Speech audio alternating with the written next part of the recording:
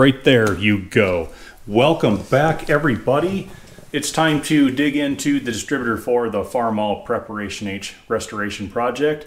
I have been through this distributor before, but it's been quite a while, and it's had several sets of points and condensers, caps, rotors along the way, so it's ready for a refresh. That's what we are going to start right after I finish talking. So this is actually one of two distributors that we are going to be going through in the next couple of episodes. Stick around to the end to find out why we're doing a second one.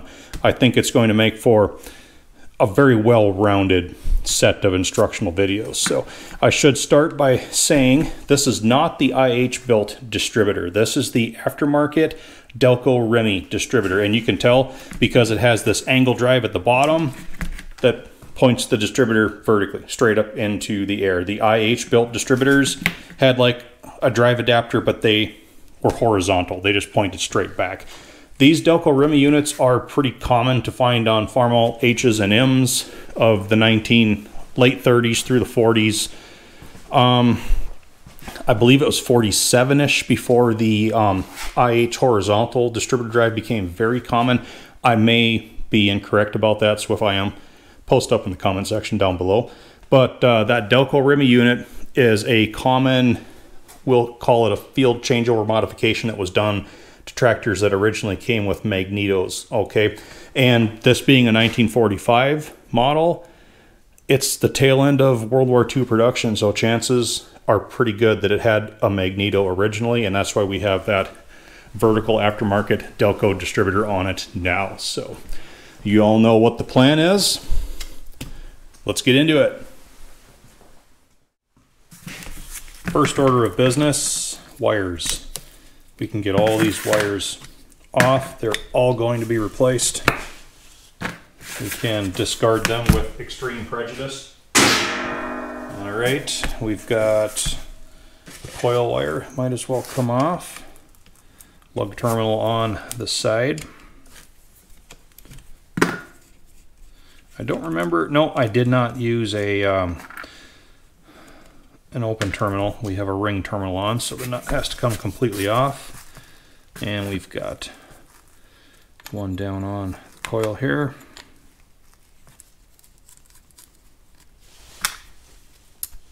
There we are.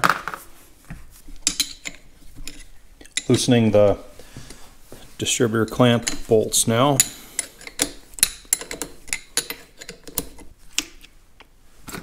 One.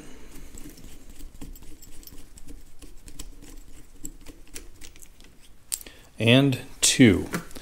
And the distributor will pull straight out. Now, there we go. Looks good. Lots of good grease in there yet. Should be. I packed it pretty full the last time. The coil comes off the back now, so half-inch wrench. There's a bolt on each side for the coil bracket.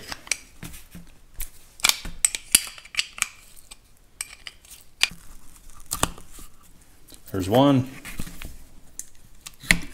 two. All right. We might as well take the coil out of the clamp. There's just this, this screw goes through, cinches tight.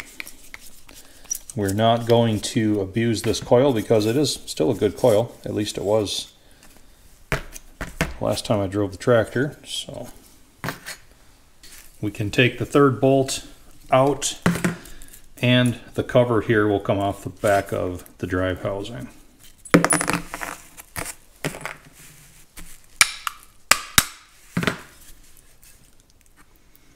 And that's that nice grease I was telling you about.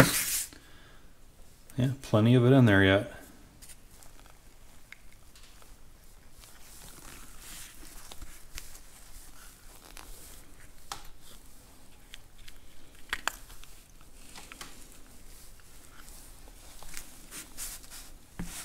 Now on these drives, the adapter here typically has the nut staked to the center threads.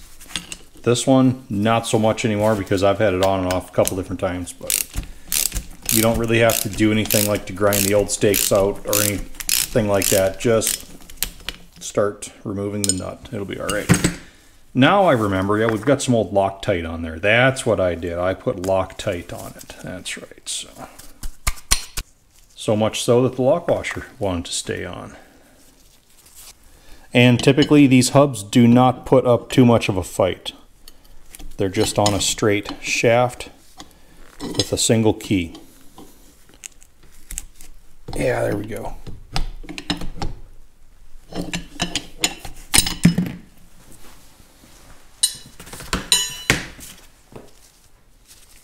Yep, there we are.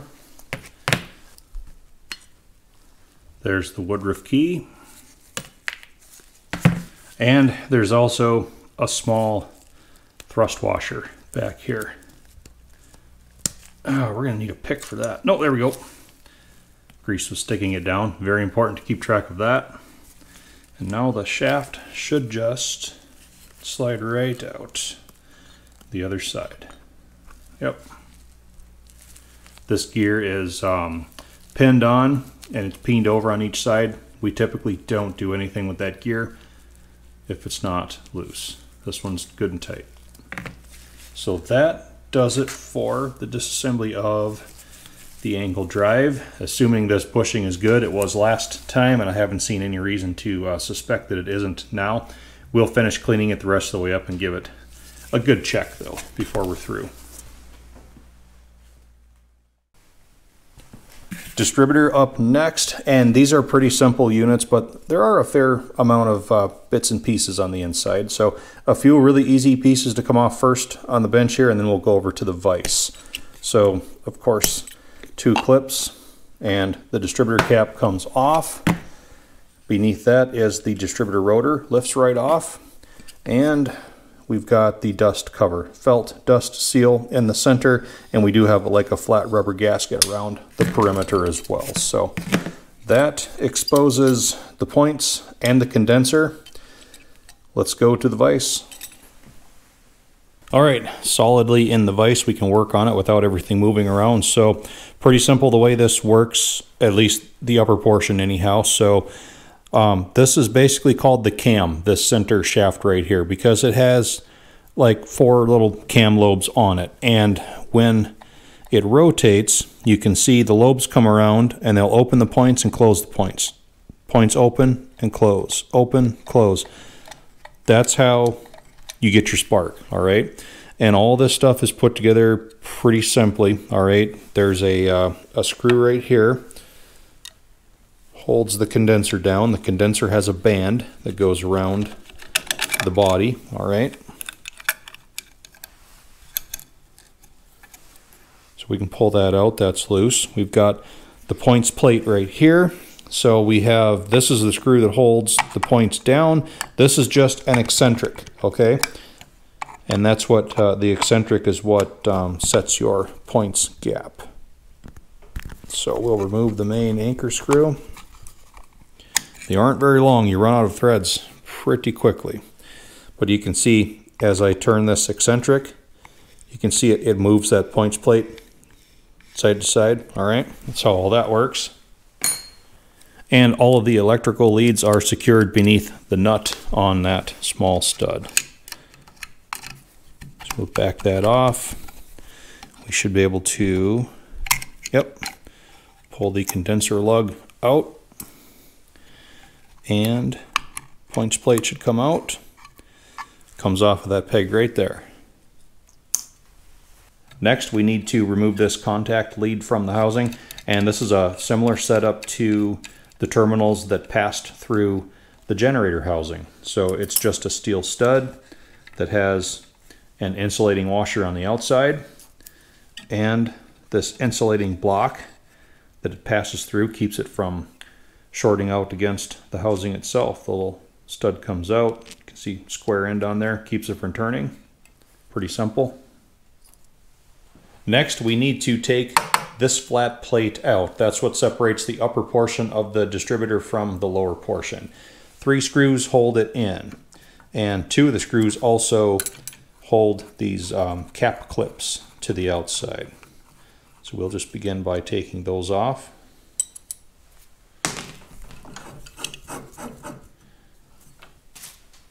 Keep rotating it around so you can see what I'm doing.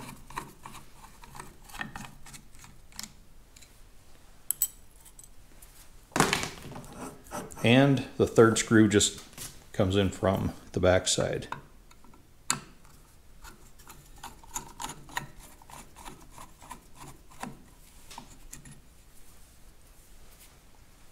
All right, and with those out, the plate just comes right out the top. This eccentric screw is mashed over on the back side, so it does not come out. It just rotates in there. So now we are into the lower portion of the distributor, and this is where the centrifugal advance weights are housed. And it sounds complicated, it's really not. In a nutshell, it takes a certain amount of time to trip the points, to initiate the spark, to send it out to the spark plugs. And when the engine is running at low speed, we can have a pretty fixed static timing, okay? Because the engine's not going so fast that it is starting to outrun the amount of time it takes for that spark process to happen. But at higher engine speeds, we're going to need to advance the spark timing to basically stay ahead of those pistons that are coming up faster and faster all the time, all right? Because it takes a certain amount of time to trip the points and throw the spark out to the spark plugs. And the way they accomplish that is with a set of flyweights down in here. So we've got the flyweights are here and here beneath this flat plate, and they are hooked to these springs, which are there to resist the centrifugal force of the flyweights. But after a certain RPM, these springs will start to stretch out, the flyweights will start to fling out, and that advances the cam portion of the distributor, basically starts tripping those points sooner and sooner to keep up with that engine that's going faster and faster. And to see how it works, if I grab the bottom of the distributor shaft, okay, and I'm going to hold the bottom of this shaft from moving, all right? The shaft does not move at all, but you can see how this upper portion, the cam portion, still has a few degrees of rotation as those flyweights come out, and that's how your advance actually works. Okay, so the top portion shaft is not directly connected to the bottom. Yeah, the bottom drives it, but it has a certain amount of leeway that's dictated through those advance weights and those springs that keeps it in proper time. And the first thing we want to do is unhook the springs from their pegs. There's one.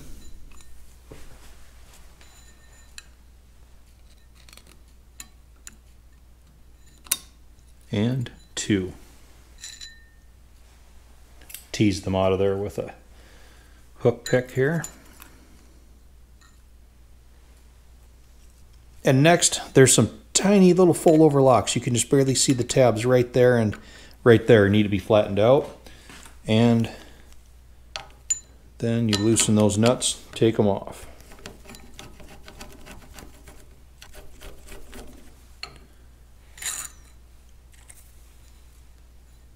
See that?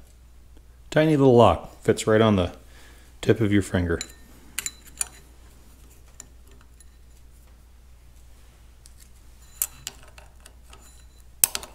The flat plate comes off next. Now you should be able to get a better view of when the flyweights fling out, it will advance the cam. Okay. Pretty simple how that actually works. So at this point you can just lift the cam right off of the shaft. A little bushing inside there you want to make sure is good. And the flyweights can come off of the pegs, and there are two of them. They're just placed one on top of the other.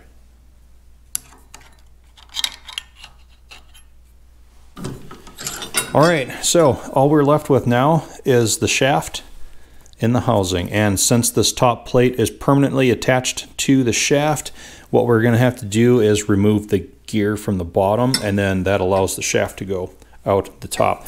And the gear is pinned on, and you can see they have that's a factory peening on each side yet. They've peened over, mashed over the ends of that pin, holds it all together. So the only way to do that is to file and drill.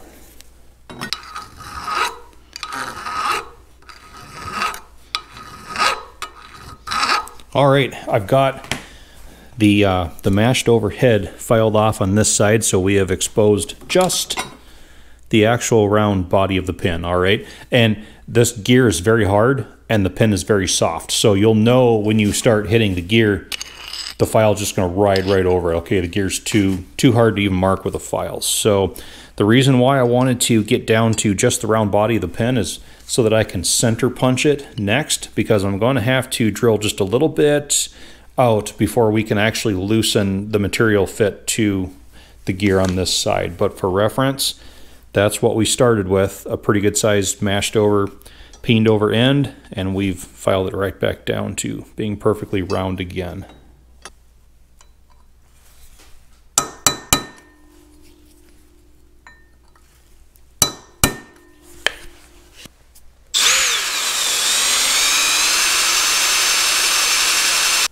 That should be enough now to drift the pin out. Oh yeah.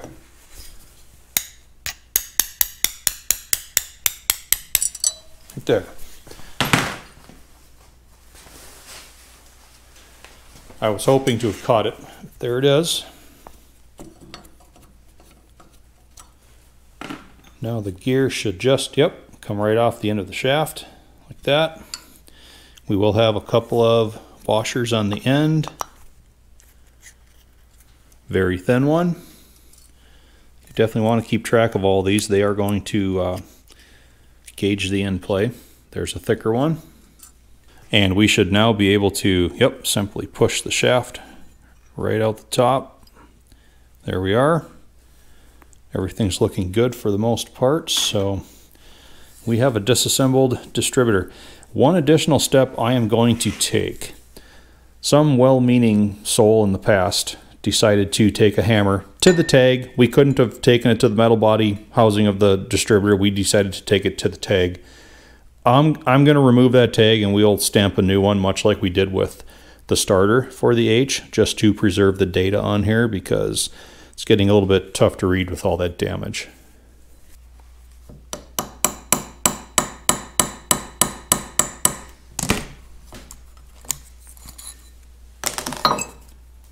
All right, there's the old tag.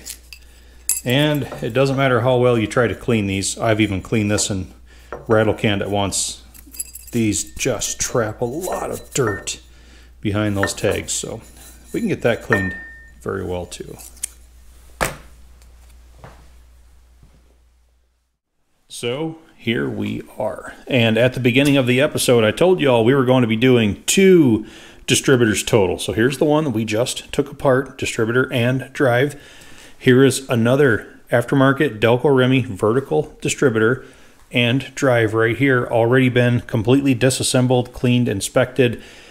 Now, what we're gonna do right here is build this one back up to the original points and condenser setup. This one, however, we are eliminating points and condenser and going with the electronic pickup ignition, all right? And several reasons why I wanted to do this. One, I've been hearing a lot of good things about the electronic ignition systems. By and large, the people that like them, love them. The people that do not like them, absolutely hate them. But I've talked to far more people that love them than hate them. And I've kind of been thinking about doing one for a while. Now I can already hear the keystrokes in the comment section saying, but Squatch, you won't put an alternator on a tractor, so why would you do an electronic ignition? My justification for that is an alternator completely replaces a component that this tractor was designed to have. This electronic ignition pickup, it does not replace the distributor or the drive.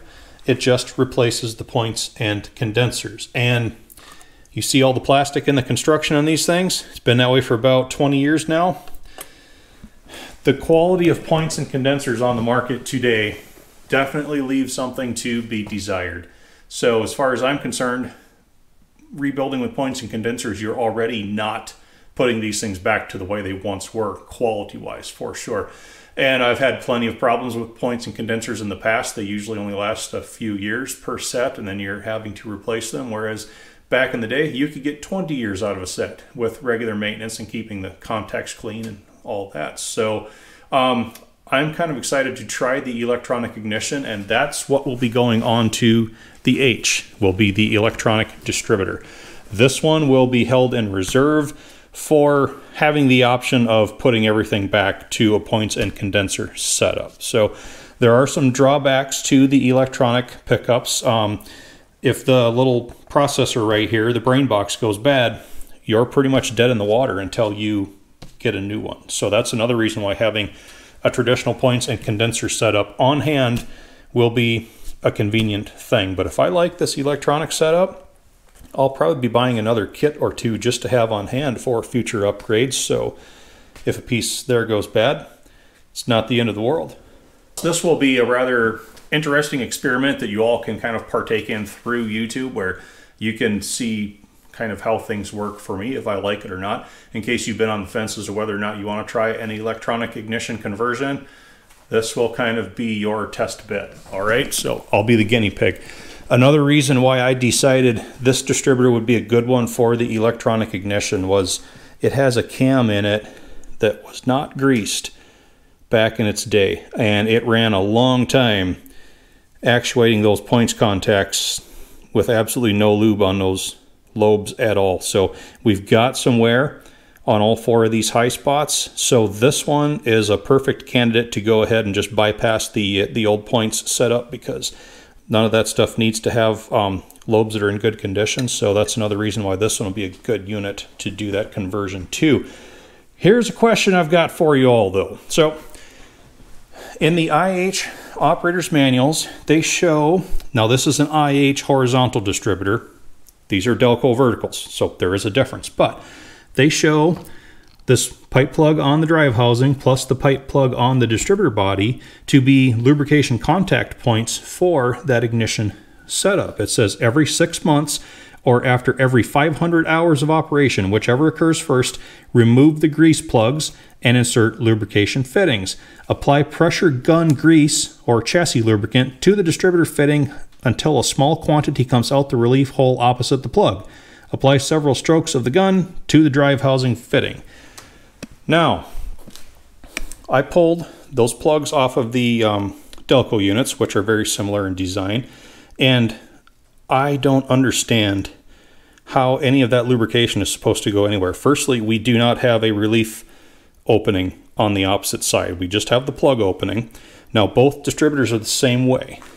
When you take the plug out, all you see is just a absolutely closed off bushing on the back side, and the bushing also seals at each end. There is a small cavity in both of these, and they both did have oil in them, but I don't see where the oil that's inside of here can go. It's not going to get to the shaft. It can't leak out. It can't go anywhere. So why is there oil in there? They've got similarly styled plugs, and now the drive housings are the same way. So granted, this is the wide body Delco, this is the narrow body Delco housing. They're the same thing though, other than that. And again, they both had a plug right there. You take it out, all you see is just a closed off bushing. There is no inlet hole anywhere to allow any of the lubrication that you would put into that hole to go. Again, no relief fitting on the opposite side. This one actually has quite an amount of an ambered colored, almost like a gear lubricant in it, but it's the same way. No relief hole. There is no inlet hole in the bushing to let it in anywhere. The bushings seal those passages end to end. So again, any lubrication you put in these is also not going to go anywhere. So if anybody knows more about these Delco verticals than I do, feel free to post up in the comment section down below. But that's going to do it for the work today. We've got all our new parts here and ready. Tomorrow we'll get back out here and then we'll start building up distributors. I think it's going to be rather fun. So thank you for watching, everyone. Hope to see y'all back again. We'll keep busy here.